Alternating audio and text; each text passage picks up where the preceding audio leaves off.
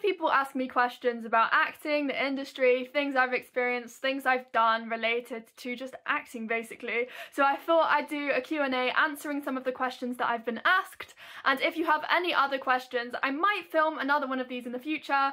I would quite like to, it's just kind of hard to collect the questions. So if you have any questions that you would want to ask me, or anything that you'd want advice on related to this, then please do leave me those questions in the comments. And I will leave timestamps in the description to the different topics that I talk about at different times. So if you want to skip to a specific question, or you're not interested in certain things, that's fine, you can just skip through this.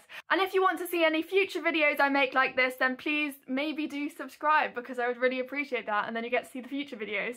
And let's answer the questions now. So the first question is, who am I represented by? Because I have said that I've got an agent, but I've not said who. And I've realised actually if you wanted to find out, it is on my spotlight. So I'm represented by Personal Talent Management. Someone also asked what the name is of the class I went to that has an agency alongside it, and it's called the Television Workshop. It's in Nottingham, and they also have one in Salford as well. But I think now you have to audition to get in. You have to be within like the age range of 9 to 21, I think, and you have to be in their weekly group in order to be fully represented by them. And I think you also have to live in the kind of postcode areas that they name nearby. What I like about Workshop is I think it's about a third of the people there are on free places, and also it's quite an affordable class and it's meant to be quite accessible. So I'm not saying that like if you're paying for a class and they've got an agency alongside it, it's a scam, but you've just got to be careful. Another question was about what is the name of the agency I auditioned for that has a scheme where over the course of a year, like, you get free classes, free headshots, they pay for your spotlight,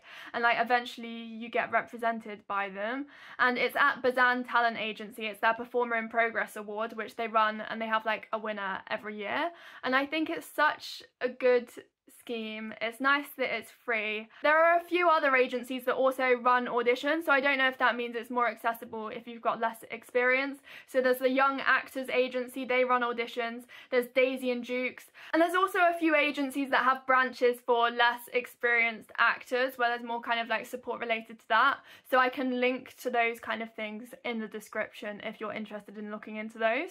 Another question was, what is the feedback you received from some of the agencies you applied for? And I actually now do have an agent, so I'm not looking anymore. But one of the agencies that got back to me, I think they gave me quite a personalised response where they said like, we would otherwise like consider talking to you, but we actually have someone on our books who's really similar to you. So that was kind of like information that shows that like this isn't the agency for you at the moment because we have someone too similar to you. So that was kind of good to know.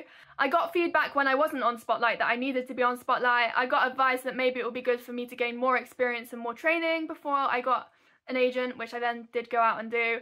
I got feedback related to the vocal delivery on one of the scenes I had in my show reel, which I was well aware of. I think like I just kind of messed it up because it was one of the first short films I did, and it just like, it was something I needed to work on, which I did work on. Another piece of feedback I got from an agency I actually auditioned for in person was that I seem quiet in the room sometimes. I don't know if I just have like a quiet level of focus about me, but I seem quite quiet, and then they're kind of taken aback by the fact that I come so alive on stage, which is interesting to just like reflect on how I come across and how I'm perceived in the audition room. And there are things to take on board with that, and that's probably not also how I come across in every audition room, but that's how I was in that audition room. Another question is, what are my kind of go-to audition pieces? And the main one that I really love using at the moment and have done for a while is From the Play Stuff by Tom Wells, and it's Danny's monologue. And I just really love it because it's so funny, and like she's actually quite upset though about what she's going through because her parents are not getting on well, and she's been told kind of that she should like tell a story, and she's kind of feeling the pressure of, oh, I have to tell this story about what's going on. So she's trying to be funny, but actually deep down she's quite upset by what's going on. And it's just really interesting because a lot of people bring these really sad, emotional monologues to an audition, and it is quite a sad kind of piece, but like, who goes around crying openly all the time? Not really anyone. Like, we are always trying to cover up how we really feel, and I think that's why the monologue's so interesting, and I think it sounds quite natural in my voice from what I've been told.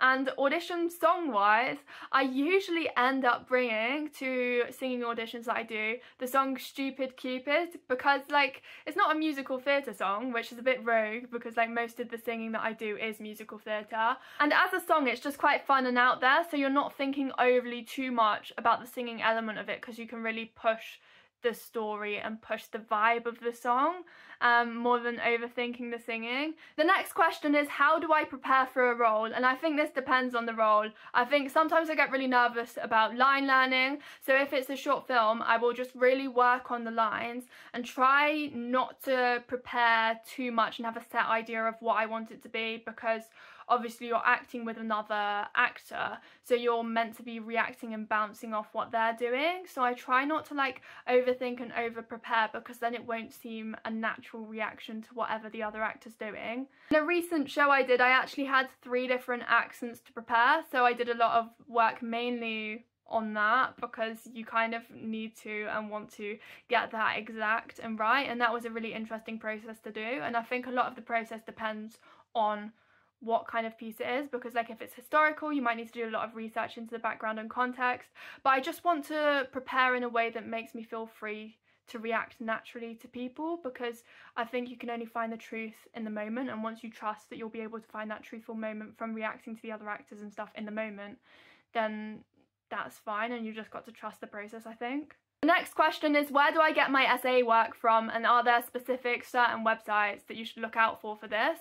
And I've signed up to, in my time, 3 different extras agencies. I now don't really do this work so much anymore because I have an acting agent. But I was signed up to Casting Collective, Celex and Wilkins, and you just sign up to extras agencies on their website, and then like you'll get sent out availability requests for stuff, and like if you're right for it then you can go for it. Like some of them will want you to have like quite natural hair, so if you don't have natural hair then maybe like that won't be the role for you if your hair's like dyed blue. There are so many different extras agencies, and it also kind of depends where you're based in the country which one will get you the most work and kind of what shows you want to be doing. So I can leave a list to the different extras agencies in the description if people want to check that out and look into it. And finally, what kind of films and TV shows do I like to watch? I think I like to watch a lot of different things. I think it's important to watch not just the stuff that you think you're going to enjoy, but watch a variety of different things.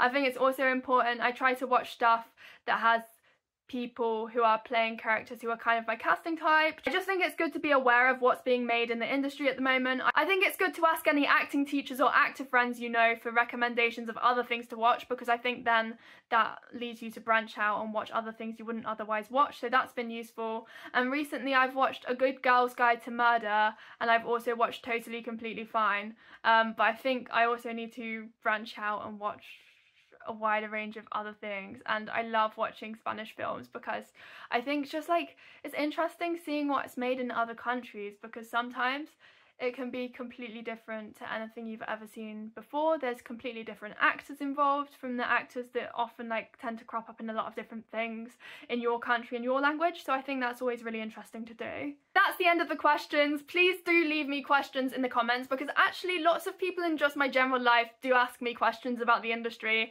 and I just think it's interesting to talk about in a video format. So if you would like to help me out, or if you would like my help I guess, then please do leave questions in the comments, and thank you so much for watching. Bye!